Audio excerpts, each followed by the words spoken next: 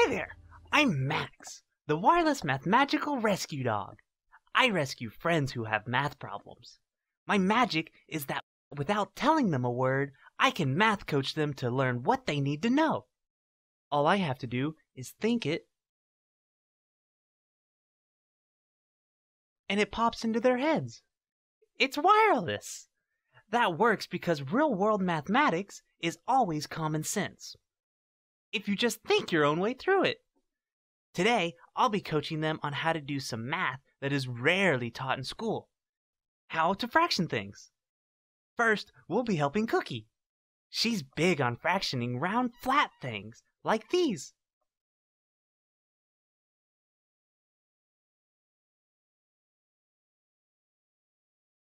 The nice thing about round, flat things is that when you look at them, you can see what the whole things are. Whoops, here she comes. Time for this pup to turn into a silent setter. Hi, Max. Guess what? Slim and Slab are coming over for a pizza party.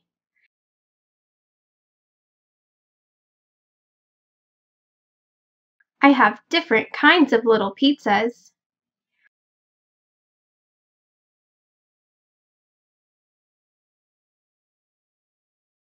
Pizzas aren't good for dogs.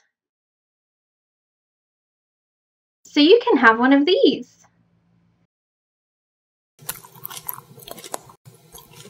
In order for everyone to get some pizza of each kind, I'll have to break each of them apart.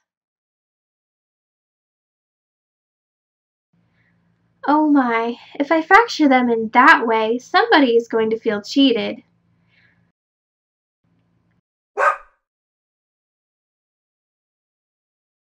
I need for each pizza to be cut into equal parts. So I'll have to cut each pizza into 3 equal parts.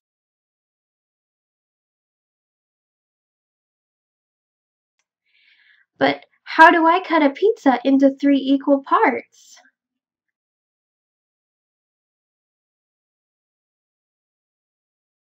Let's see.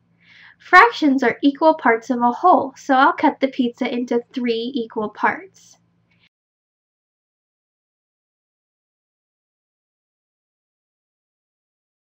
This is a 12-inch ruler, and I have a 15-inch pizza.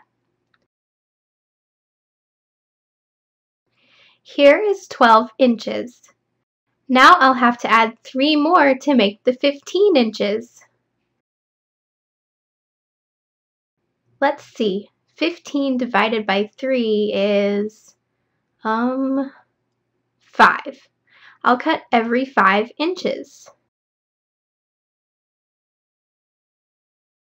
Wait a minute. Those pieces won't be equal. Those won't be real fractions.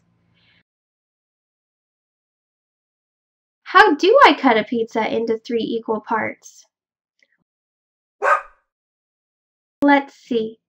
If I cut right through the middle, that's the diameter,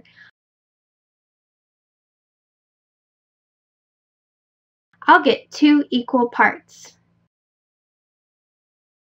Bisecting, cutting into 2 equal parts. Okay, the whole pizza is cut into 2 halves, but that won't work for 3 people.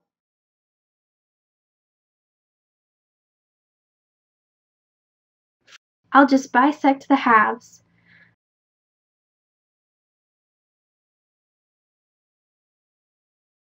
Uh-oh, now I have 4 pieces, fourths, or quarters. For 3 people, I'll have 1/4 remaining, a remainder.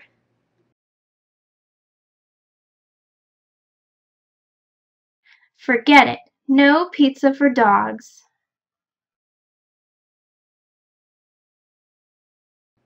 If I bisect each piece into halves again, I get eighths. Oh no, I'll still have remainders. Maybe if I bisect again?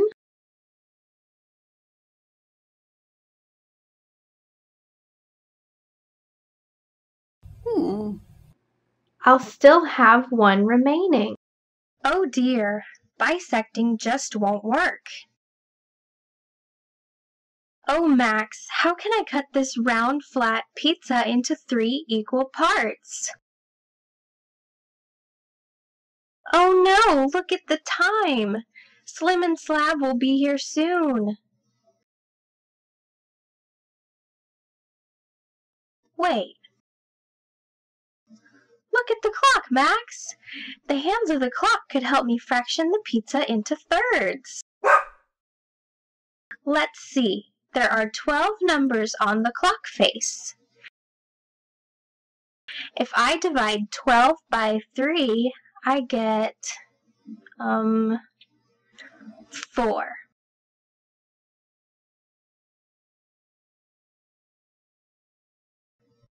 If I put the hour hand at 12 and count 1, 2, 3, 4, I can move the minute hand to 4. Then I'll count 4 more. 5, 6, 7, 8. I'll place the second hand on 8.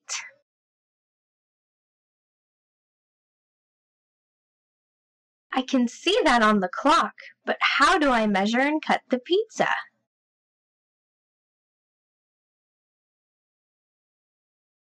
I know. I'll use the pizza box. We will look at this from my point of view. First, I'll put the pizza on top of the box and draw around it.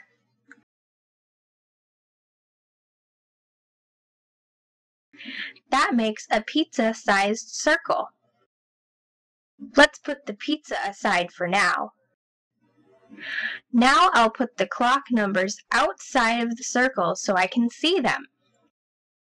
I'll write 12 at the top, 3 on the right, 6 on the bottom, and 9 on the left. Next, I'll fill in the numbers in between these. 1, 2, 4, 5, 7, 8, 10, and 11. I can draw the cut lines down the center. This is called a radius. Now I'll draw the radius from the center to 4, and then the radius from the center to 8. I'll put the pizza back on top of the box so I can cut into 3 equal parts. I'll fraction it by thirds.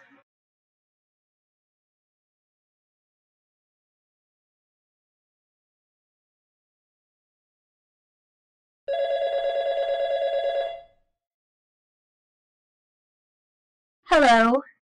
What? You are bringing 2 guests? Oh no. They're welcome, but... No, I haven't cut the pizza yet. Sure, come on over.